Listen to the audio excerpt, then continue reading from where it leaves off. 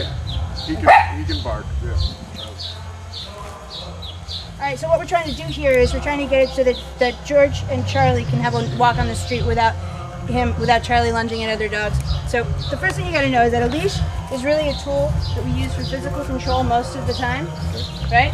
And dogs sort of comply. But what they're doing is sort of complying.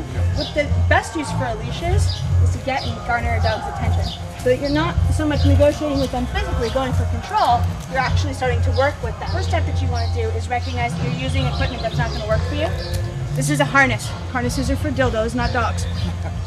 So you're going to want to get a leash and collar setup. I would recommend a nylon choke collar because they're the best tool for choking your dog. No, because they're the best tool for communicating with your dog. And when you want to be able to have a conversation, the more moving parts, the better. Because otherwise you engage a dog's opposition reflex. See, when I pull, he pulls back. When I relax, he relaxes.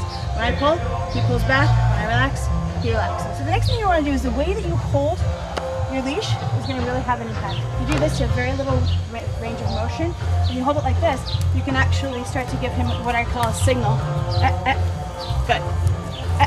Good. And start to actually be able to communicate with him in a way that's clear that you actually want. So the moment you see the other dog, what you want to do is create a little bit of slack in the leash and then a snap back. If you don't get it, do it again, twice the strength.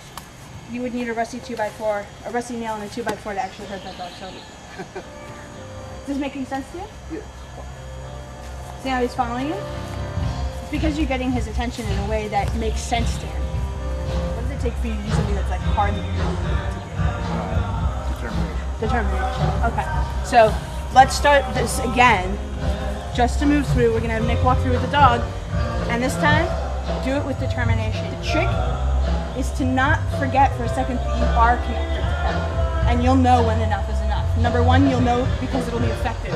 Yeah. And number two, are you an abusive asshole? You don't look like one, but I just wanted to make sure. So you wouldn't abusively treat your dog, right? You wouldn't treat your dog in the way that it is right. So you're good. And also, when he sat, I didn't tell him to sit, right? Yeah. He sat because I said to him through the leash, show me a postural demonstration of your willingness to cooperate. Which is not the same as like, do it or I'll kill you. Like, it's not force. It's like, this is who I am. And he responded by going, okay, I'll work with you. Dogs listen better when you speak in a language they can understand. Yeah.